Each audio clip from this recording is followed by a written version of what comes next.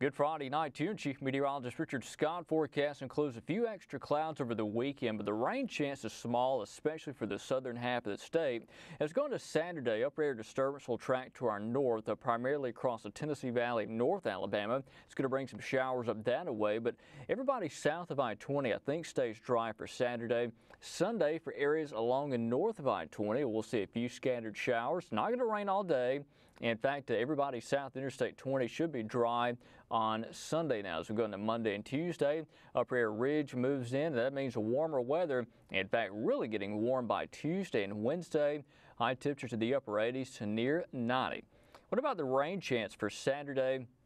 If you're watching us or live along the Interstate 20 corridor, Tuscaloosa, Birmingham, Anniston, we're talking about a 20% chance for stray shower on Saturday. Up around Gadsden, Coleman, Haleyville, Hamilton, and points north, a 40% chance.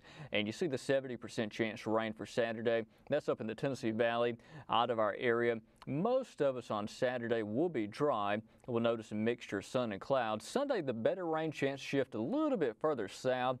Places like Tuscaloosa down to Clinton and Rockford, still a 20% chance for rain on Sunday, but for areas like Birmingham, Anniston, Gadsden, a 40% chance for rain there. Areas just north of Hamilton, Coleman, and Gadsden, we're talking about a good chance for soaking at times on Sunday, but even there, it's not going to rain all day. But anybody south of Tuscaloosa should stay rain-free for Sunday. The rain chance really small down towards places like Linden, Demopolis, Greensboro, and Livingston. Again, we should stay dry for Sunday down there. Rain chance again is small for much of the area tomorrow. For Saturday, temperatures top out of the upper 70s. A better rain chance over the northern half of the state or northern third of the state for Saturday and Sunday. We'll get warmer though by Mondays. Temperatures top out in the low 80s, and then we're talking upper 80s as we go into Tuesday. And check it out, Wednesday, Thursday, Friday, low 90s expected. Going to be very warm. In fact, we'll call it hot for Wednesday, Thursday, and Friday.